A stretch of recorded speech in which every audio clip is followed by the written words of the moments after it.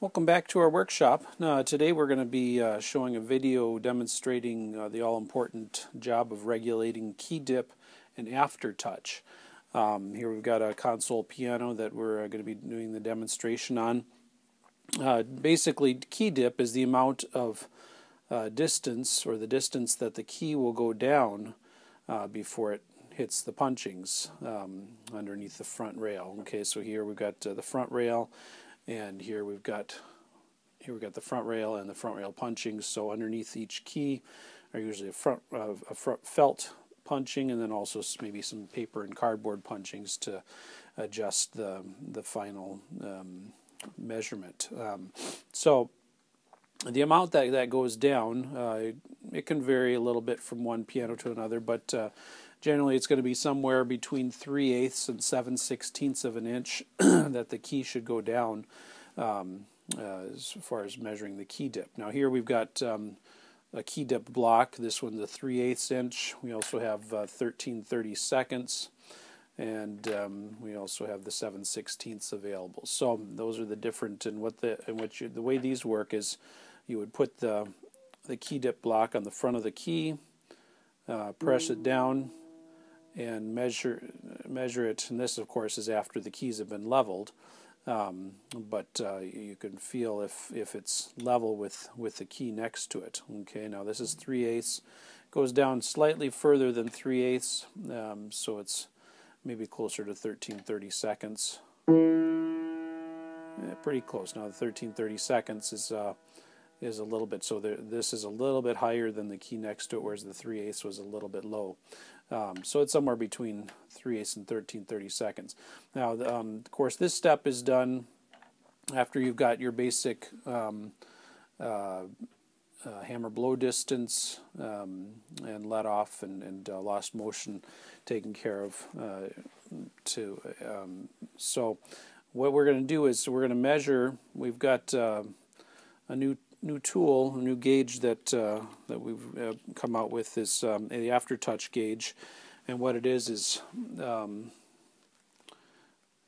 it's a series of 5 different thicknesses of plastic gauges that can fit underneath the key pin, so that you can measure how much aftertouch you have. Aftertouch is the amount that the key falls down after achieving let off. Okay, so for example, I'll push the key down a certain amount, and if you watch the hammer, okay, I can get to a certain point, and there's still some key travel after the hammer reaches let off. Okay, so I don't know if you can see that in the video, but the hammer falls back slightly if you're pressing down really, really slowly on the key, and you can feel some key movement after that let off occurs. Okay, that amount of key travel that the key makes after the action achieves let off is called aftertouch.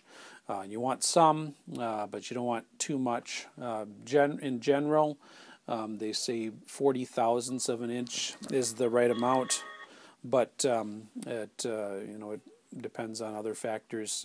Some pianists prefer less or more aftertouch, but generally 40/1000 is a good gauge to go by. Now, here the thicknesses we have in our aftertouch gauge are 20/1000, 30/1000, 40/1000, 50/1000, and 60/1000. Okay, so we're going to demonstrate what some of these look like. Now this first one, now what you want to do, you can put the gauge either on top of the felt punching or underneath. It works a little bit better if you put it underneath. Then you get a little more accurate measurement. But so I'm going to put it underneath the punchings, and I've already adjusted this to be at about 20/1000 of an inch. So here I'm using my .020 gauge, and I'm going to put that under the felt and paper punchings. And as I push down, you can see the hammer will just, with a moderate amount of pressure, it just reaches the point of let off. Okay, if I push it extra hard, I can get it to go past, but you want to measure it with a moderate amount of pressure on that. Okay, so if I push it down and give it that extra little push, I can tell. So then I know I'm at about 20 thousandths of an inch for aftertouch, which is about the minimum that you'd want. Again, that's probably a little bit less, but when I play that, it actually feels good, and that's what's important. Okay, if I were to, for example, put the 30 thousandths punching under there, I can't really get it to reach let off completely. So going on to the next one, I think I've got this one adjusted at about 50 thousandths. Okay, which is probably a bit much. Okay, if I were to put the gauge under the key, I've got my 50 thousandths here. Put my gauge under the key. And once you put your gauge under there, you want to kind of settle that punching again. But if I go on under here, I can get it to just reach let off, and again with that extra pressure, I can get it to go past let off, but not without putting extra force on there. So if we wanted to say take that from 50 to 40 thousandths, we would basically just take a 10 thousandths of an inch front rail paper punching, put it under there. Okay, now just going back just for an example, if I put my 50 thousandths under there, you can see this isn't close, it won't reach let off at all. Okay, I could probably, if I pushed hard enough, I could probably get it to go to let off. But so we're going to go with the 40 thousandths, and again here we're going to, this is about where we should be at with the measurement, and there I can go to just, and then if I just give it that little extra push, I can see it reaches let off. So that's how to adjust it. This one I think I've got adjusted about 60 thousandths, so it's pretty a pretty deep let off. So that's at 60. And if you notice our key dip, I'm going to use the 7/16 inch block. So this key dip is right at 7/16 inch, and for most pianos that's probably a bit too much. So the other way to adjust the aftertouch is by adjusting the hammer blow distance, which we'll talk about in another video.